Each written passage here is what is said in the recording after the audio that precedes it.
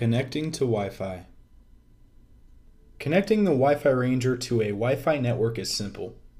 There are three types of Wi-Fi signals the WiFiRanger can connect to: open, encrypted, and filtered. An open network is a Wi-Fi signal that does not require a passphrase to join the Wi-Fi signal.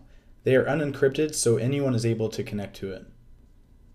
An encrypted network is a Wi-Fi signal that requires some kind of passphrase to join it, usually a WPA or WEP key. The passphrase is required before attempting to join the signal. Encrypted signals are the most common and try to protect who accesses the network. Lastly, a filtered network is a Wi-Fi signal that requires additional steps in order to gain internet access. Any networks that require a login, payment, or an agreement to terms we call a filtered network in the WiFiRanger community. These networks will often block or redirect all web traffic to a web page for completing the additional steps. Now that you know the types of networks, let's go ahead and see how we connect to each type of network in the WiFiRanger control panel. Connecting to an open network, the type column will say open. Click Join, and in the Wi-Fi status box you'll see the steps the WiFiRanger is going through to make the connection. After a little bit, we finally see that we're online using the Wi-Fi network we chose. Notice that we didn't have to enter any password to connect. Next, let's connect to an encrypted network. In the type column, we will see either WPA or WEP. This time when we click Join, a pop-up window will display asking for the password. Simply enter the password and click Save Password. If the encryption type is WEP, be sure to select whether it's a WEP passphrase or a WEP hex password.